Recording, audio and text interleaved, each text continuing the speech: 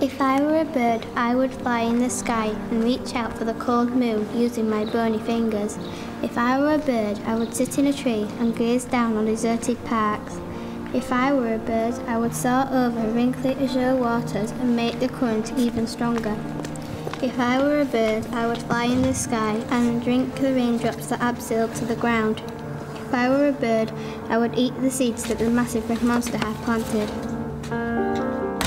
The tighter the curriculum has become, the tighter the time constraints seem to have become as well. When we look at them carefully, there is nothing really that says that we have to be restricted by those, and indeed I think that's been one of the liberating things in our school, is freeing both staff and pupils the time to get underneath the learning. The children should be excited to come to school every day and want to learn.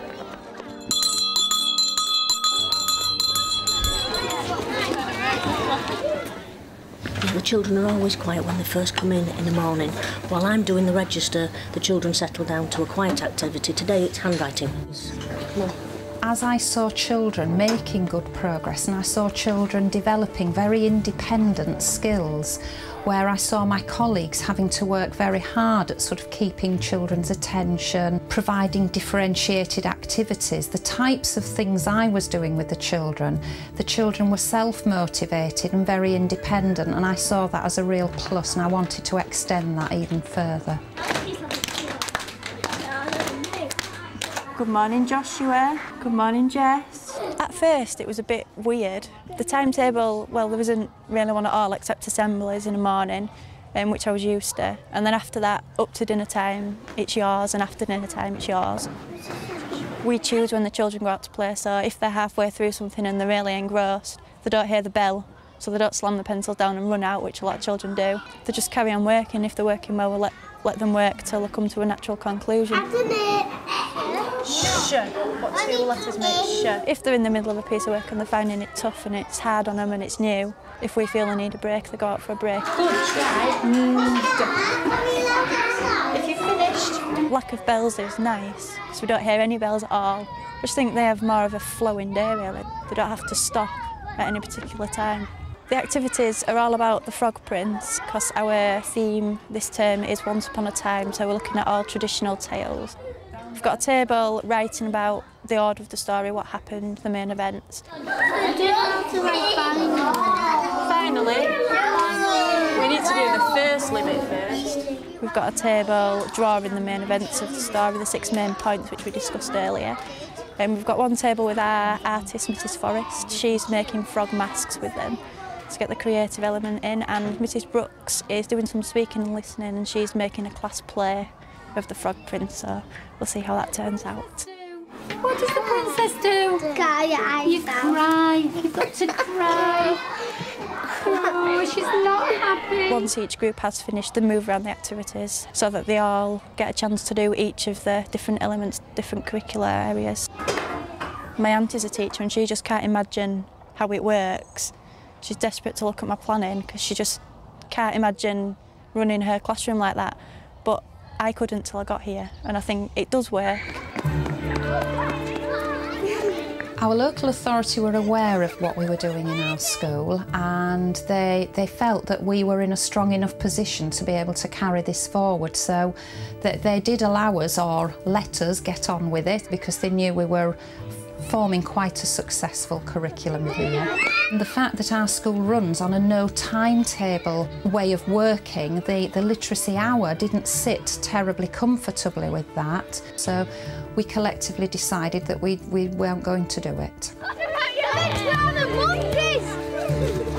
It used to be a routine thing. They used to do the same thing year after year after year, and so there was nothing really exciting about coming to school.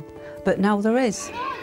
Some of the governors actually come into school. We've got 2 or 3 governors coming into school, and so they actually know what's happening with the school, and they know that it's a good thing to move forward. They know that this curriculum's good. We do better in the SATs, and we've always been striving to see if we can get outstanding for Ofsted, and the outstanding for Ofsted was the icing on the cake. If I was a bird, I would chase the clouds as they float away. If I was a bird, I would glide through the stars and see the silvery moon. If I was a bird, I would speed over the ocean as fast as a racing car on a track. If I was a bird, I would taste a chunk of a cloud and imagine a marshmallow melting on my taste buds. I wish I was a bird. We're making a bird that we took a picture of at Allerthorpe Lakeland Park, where we went to on our school visit, because we're doing about horses and birds of prey. The activities this morning, there's always a certain amount of choice for the children. If they maybe want to start doing an activity and they want to work through the morning and it continues to the afternoon, if they really do want to do that, they're encouraged to see something from beginning to completion. The children who are working on the art this morning, they need to see the finished result. So to stop them after an hour, I think it would be criminal. We're trying to get it done before the end of the morning, but I'm not that sure if we will. It was based on a science focus where we were looking at canoeing, kayaking and flying birds of prey. A group of children are working on stories to try and encourage them to look at enriching the language. Any words or phrases or anything that they particularly like, they can keep a record of this, like a treasury really, so they can use them then in their own stories. Just keep with the bird idea. Keep with the bird idea. Title. And then just what title? Yeah, what's a bird? That's big enough. Another group of children who are working here with the periscopes, they had to imagine when we went to fly the birds of prey, if we wanted to observe them a little bit more closely, the ideal situation would be that we can see them but they can't see us. Can you see me? No. Yeah, can you see her? Look, if you angle it. And so where am I looking? You look through there, but you still have got to angle it a bit. Another group of children are working on how the eye actually works. They're looking at how day and night are formed and how the Earth rotates on its axis. But I'm wanting them to incorporate ICT with that, as well as the speaking and listening. Got it in. All the time the groups are organised and strictly organised to utilise my time, their time, the resources and the space within the classroom. Watch it. Look in the sky. We know exactly what we have to cover.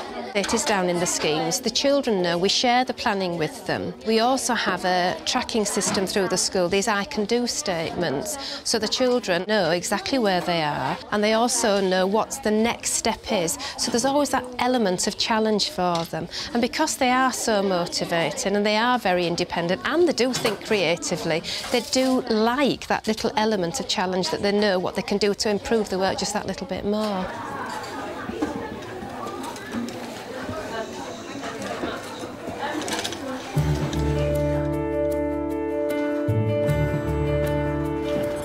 And also over the road, look, there's some trees. Do you want to write some trees on your map? Do you find where we are? Opposite the post office.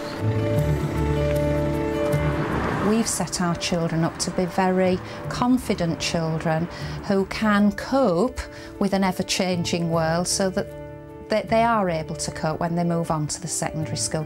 Our colleagues tell us extremely well.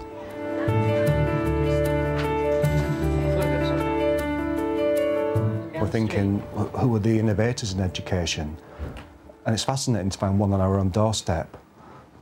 Janet here at Hook and the curriculum that her team have put in place is one that I think we can learn from as we look round to find examples of good practice at the secondary phase. Is there something we can learn from the primary phase? This topic-based approach, this curriculum that doesn't seem to have a timetable. I do know the students from Hook, I do know them individually, and they've all come and they've all done very well at our school. Some of these individuals stand out as being particularly good at problem solving, at contributing to the life of the school, and it's not just in curriculum time, it's outside in sporting events. It's by being the students who'll stand up and take responsibility. I only have the younger girl at this school. I had an elder girl who's now 12 who left school 2 years ago. She will always remember her experience at Hook School. I think Hook School gave her a very good grounding. She left as a very independent, confident and responsible young citizen. And I think that's a very important factor that the school teaches the children. Partnership, sportsmanship, and also teaching them to respect others and respect themselves. They have lots of practical tasks, lots of different experiences, yet the curriculum is delivered to them, you know, appropriately, and they learn from it. I think learn more.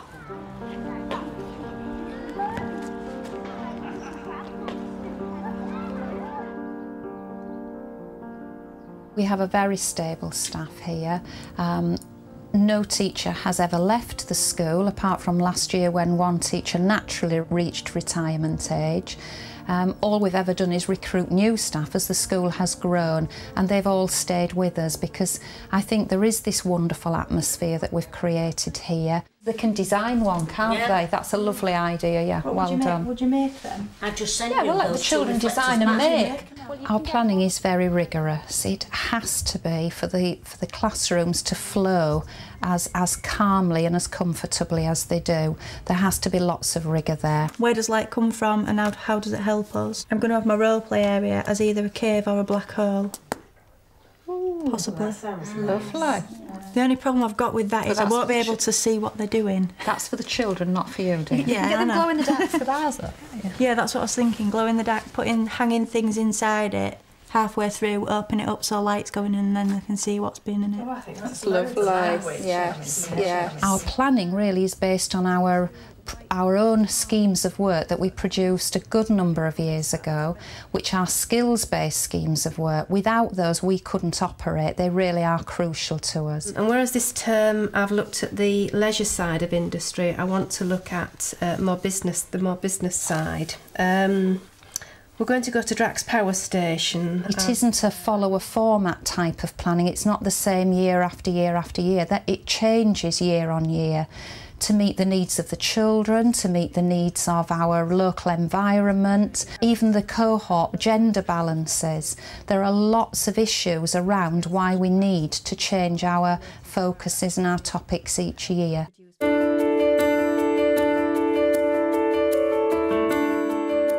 I've made some difficult decisions. Some people would say brave decisions. I've never really considered them brave, just the right thing to do. So the staff have given me a lot of respect, but likewise I share that back with them. They're a marvellous team to work with. They put an awful lot of time and effort and energies into it. It isn't for the faint-hearted. She sails above the clear azure lakes. The other swan he awaits. Their soft as snow fluffy wings spread out to fly, up high, into the sky. She plummets to the blue, blue waters, sails in the air to her daughters, who fly proud over the clouds, overlooking their land, neck in neck, hand in hand.